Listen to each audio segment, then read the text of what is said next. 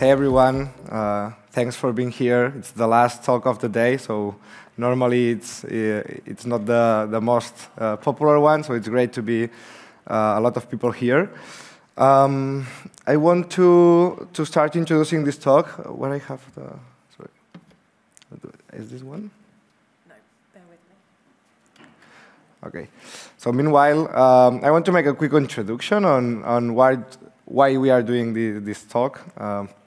Actually, I think the first word is the most important. It's the why. There is a book, Start with the Why, which I think is very important in order to define how you do the things. This presentation is a little bit more philosophical, out of the box, trying to see and figure out the status of the actual market, the blockchain, the crypto space in general, where is XRP right now, where it can go, and then, thanks to that, we will figure out why we choose this option, and with this why, we'll see then later how and when and all these other questions. But first of all, why XRPL needs to be EVM compatible, taking, let's say, the biggest thing. So the contents, it's 10-minute talk, so it will be quite short. But the content will be, first of all, defining what is EVM compatibility. I'm sure most of you guys here already know it, but we will define it very simplistically. We will see the benefits of being EVM compatible, and then we will put some overview in numbers. We will put some numbers on the reality, on where is the ecosystem right now, and what's this potential for XRPL, this unparalleled potential I think we have right now to get to a larger, far larger scene, and the opportunities that this will generate for all types of XRPL community, even if you are a node, even if you are a user, a developer, or if you are a big protocol outside XRPL that you may be interested in launch your DApp here. So what is EVM compatibility? Very simple, in a couple of phrases. We have that Ethereum is a blockchain that its purpose is provide a framework to build the apps. We want to build the apps. Fantastic. What are the apps? The apps are decentralized applications built on the blockchain using smart contracts. Normally at the app, it's a normal Web2 app, but that operates peer-to-peer in order to remove intermediaries. New word, smart contracts. Smart contracts then are computer programs that execute a set of predefined rules by the developer who programs them, on top of the EVM without needing an intermediary. The EVM then, it's the Ethereum, stands for Ethereum Virtual Machine. It's a computation engine, it's a computer that is in charge of executing this smart contract, these pieces of code, and computing the state of the ledger on every new block. It compiles any different kind of very important Turing-complete smart contracts into bytecodes. This bytecode is actually the standard where all the Ethereum nodes can understand these bytecodes. Turing-complete, by the way, means that it can solve any computational problem. In this case, the EVM, the Ethereum Virtual Machine, it's flexible and can run any code written in Solidity, Python, Java, and C++. So then, by extension, EVM compatibility, it's nothing more than the availability of your chain to run these smart contracts compatible with this Ethereum Virtual Machine and recognize, or to run code which can be recognized by this Ethereum Virtual Machine. At the end, it's a standard. It's nothing super valuable. It could be a completely different standard, but it's the standard that the industry has taken. So having a standard has a lot of benefits. It's very important. And this is some of the benefits of having a standard, not specifically EVM, but for being in a standard. The best advantage, or one of the best advantages, is the portability. Since we have a standard virtual machine, then any smart contract can launch or migrate into any EVM chain. It means that just for adding EVM compatibility to the XRP ledger, all the dApps in the blockchain ecosystem, it's more than 40,000, can, with very minimal effort or no effort, launch in one afternoon XRPL. That's unparalleled. Also, they can do it with very lower cost because they don't need to reuse the code. And also, even if you want to build new code, since there is a lot of libraries, the biggest standardized set of tools and libraries out there, you normally import almost all the parts and you just make the new pieces of code. The rest is already done. So that lowers the cost a lot. You can connect then to any other EVM chain, because since they are all interoperable, when the first people who made a bridge contract to connect on EVM, then it can be set on all the other EVMs. There is more than 700 EVMs right now. They're all connected in a decentralized way. And the most important part, it's like most of the user base and developers is where they are, on the standard, not in a specific chain, so in the standard. So the apps built on EVM-compatible chains can access a user base of more than 100 million unique wallets, which makes the app far more easy to get to the mass adoption, rather than if you launch an ecosystem where you cannot target all these people, right? So obviously, these are benefits very interesting, but to make sure that these are not just assumptions, let's put some numbers on it, to really see how much we can explode with this interoperability. So is it worth it? Let's figure out that. So in terms of developers, compatibility is very important. XRPL has something around 100, 200 developers, which is very good, and it's more than a lot of ecosystems. But if you put all the rest of ecosystems together, then there is far more developers. The good point is that what a developer is doing on Avalanche, someone can take it and use it on Ethereum. What a developer is doing in Binance Smart Chain, someone can take it and use it on Polygon. Actually, a lot of times, these protocols launch in many chains. So obviously, all this software built on top of that can change a lot. And EVM only on 2022 had more than 60K new developers. It means that being EVM compatible, we can start now using the code generated during years for thousands and thousands and thousands of developers. That's an unparalleled potential growth just in building things. And we can reuse, even if they come specifically to launch on the EVM sidechain, our 100 or 200 developers can deploy all these contracts here very easily because the work is already done. In terms of the apps as well, the people on the XRPL, it's producing a lot. With the developers we have, we are creating a lot of the apps, a lot of protocols. Actually, if you see the productivity, probably it's better if you divide it per people. But just on Polygon right now, we have more than 37K DApps. All these DApps can be migrated by them or by our developers very easily in a with very few effort into XRPL ecosystem with this compatibility. And also, if we want to be compatible with the top protocols, we need to be EVM compatible. I found that 25 out of 25 higher total value lock protocol are built on EVM compatible networks. And that makes a lot of sense. Because if you launch a protocol, if you launch it in an EVM compatible network, you can take almost 80, 90% of you are addressing 90% of the general public. While if you launch in a different technology, even if you concur and you are the best in this ecosystem, you are taking a very small portion of the total market. And this is not competing internally, so it's competing really with the broad market. In terms of libraries, you may change. Okay, this is maybe changing. All the people is coming here, etc. XRPL has a lot of downloads. It has more than 18,000 downloads per week, the library, so it's a lot of development activity, and it's a very used library. But looks like the differences are probably going to even increase more. There's millions of downloads on the... It's the end of time, or? Okay. There's millions of downloads on the other libraries.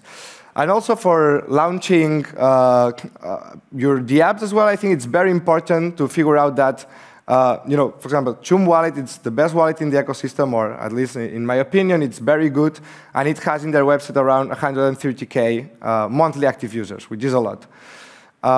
If you are making a DApp connecting with the button Connect with Chum, your maximum goal is to get 130K users, right? Which is a lot, but it's difficult to make a very profitable or sustainable DApp if it's not very massive, or if not all these people are spending a significant amount of money on commissions and specifically with the scales of that. MetaMask is the most used EVM wallet and has more than 30 million monthly active users. So basically, even if you get 1% of the MetaMask users to go there, your DApp can sell to far more people. So being EVM compatible is very important for this type of things, to open, not really on the XRPL ecosystem, but to the entire community. I think that's very important, right? So what are the opportunities here for the XRP ledger? I think the opportunities are bigger than ever. Let me see if... So why is XRPL ledger so high in the top? So I think that the most important thing, as David Schwartz said, it's like that it's not important that you have all the features, you have all the things, so that you are very good on doing what you are doing. XRPL has been running for more than 10 years very securely. It's the top 4 chain. We have Bitcoin, we have Ethereum, we have Binance, and we have XRPL. Tether is a token sitting on many chains. So that's an incredible achievement. This means that the safety and the security of the network, the throughput is very good. This means the liquidity, the listing, the confidence of the network is very good. And this is what XRP is very good about. The XRP token itself, it's something very interesting.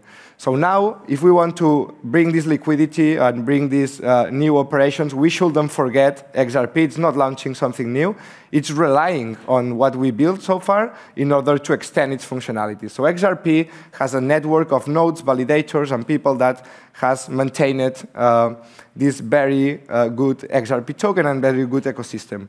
We can easily launch an EVM sidechain through a bridge where XRP is still with the same value, with the same one-on-one back capacities, but it has EVM compatibility to connect the rest of the chain. So XRP sits as the base layer, the security layer, the safety layer, the liquidity layer, and then we put EVM compatibility as an extension to connect to the rest of the ecosystem. Why people will do that, and why these opportunities are so incredible? So look, I think for the apps, when I put the apps, I mean the top protocols, they will be more than happy to launch on XRPL since the start. They are launching in top 20, top 50 protocols because they are EVM compatible. Normally they have this selector, so you can connect to 4 or 5 ecosystems. It's not competing. In EVM, you launch in different ecosystems.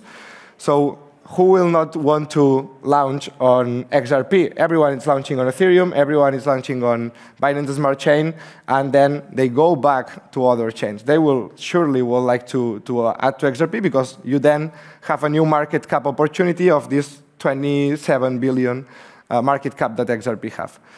They don't do it not because they don't like XRP, they don't do it because they don't have, it's not worth it to code it only on XRP, while if you are EVM, you can launch in many ecosystems, so you can get to everywhere. But if you become EVM compatible, then you are in the top 3 list of priorities to launch from a theoretical or capitalist point of view, at least. And why we'll choose that? Because XRP is still the native token, so all this 27 billion, all this liquidity, all this security, all we talked before, it's already available. For developers, I also encourage a lot of people to launch things before the bigger the apps comes there. When on the launch of Avalanche, for example, someone just copied Uniswap, they call it Trader Joe, and they have 83 million market cap. Someone copied Aave, they call it Benki Finance. They have 20 million market cap, and Avalanche is 10 times smaller than XRP. So it means these numbers could be multiplied per 10. Just for, you didn't need to be creative. You can just copy an application that works, operate. Obviously, as a company, it's not that easy as just deploying the smart contract, but effectively, you can make your space. So I do recommend all developers to start working on that before going to mainnet. So they are the first ones to launching when it's the time, and they can take this advantage. Right now, you will be able to offer your XRP dApps to 100 million users, and you are targeting more than 100 billion market cap. Right now, you are targeting 27. But if you take the top 10 cryptocurrencies in CoinMarketCap, they are all EVM compatible, or they have all EVM compatibility except XRP, and Bitcoin because they can include that. But the rest, Cardano included last year, Solana, like everyone is doing that because it's the meta, it's the goal right now. And for users, I think will be very interesting as well, as the developers are going to bring all this technology to engage with a lot of the apps, to engage with a lot of EVM chains that right now it was impossible to do. So for finishing, and the last sentence I want to make is that I think we should take XRPL very seriously. XRP, it's a top 3, top 4 protocol, and our goal should be competing on the bigger sense, competing with Ethereum, competing with Binance Smart Chain, competing with Polygon, competing with the big actors, and sharing these developers, sharing these softwares, protocols, etc. We are not doing now because we don't have this tech extension available, but once we are doing that, then liquidity, safety, running time, all these things will matter a lot because we will be on the ecosystem. So I think if we take seriously XRP, I think that's the natural thing to onboard, to open it to the potential of getting all these developers, all these technologies, and all these the apps deployed effectively to the biggest end. So thanks for your attention, and yeah, good job. Awesome. So thank you very much. This is the last presentation, but since it's the last one, like, do you want to take questions? Yeah, sure. So does anyone have any questions on the EVM?